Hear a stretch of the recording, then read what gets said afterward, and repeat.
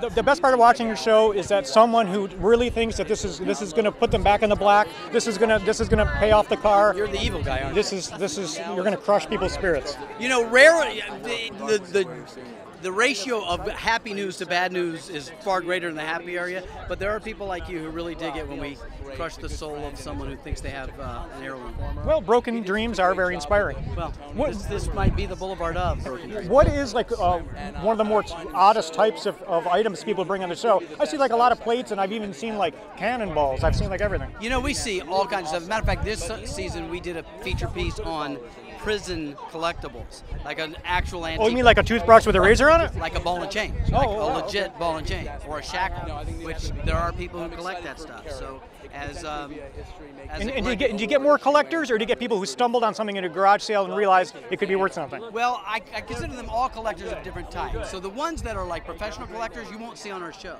I think we should combine your show with Hoarders. And I think we'd have a great, in Storage Wars, and just can bring them all together. By the way, there are many people on our show who could be on Hoarders. Really? Because there's a fine line between collecting and stockpiling. Oh yeah, the green room for guests must smell great. Yeah, it can get a little funky. Yeah. And what season did you just complete? We completed our 18th season. That's amazing to me. 11th nomination. And forgive me, have you been with the show the entire for 9 years? And what when they approached you 9 years ago, you know, it's really doing much better now than it did early on. You know, just in terms of like it's found its core audience. What do you think? What do you think about the show has changed?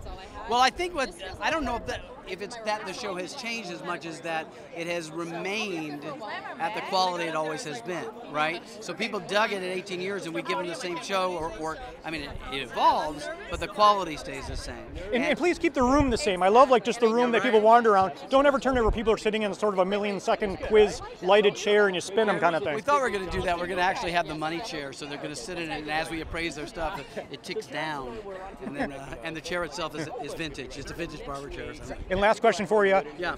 Sometimes you meet some of the contestants and you must think to yourself, oh my God, you remind me of a relative. You must be reminded of so many people in your personal life that come on the show with like their different artifacts. Yeah. Well, I run into an Uncle Phil every time I'm there, you know, and it becomes like family. So I'll walk through the airport, and instead of people going, "Are you the guy from that show?" they talk to me like we've been in a conversation. And they walk right up and go, "Mark, I've got this watch my grandfather gave me. How much do you think it's worth?" I mean, everywhere I go, and so I tell them $100, because I don't know.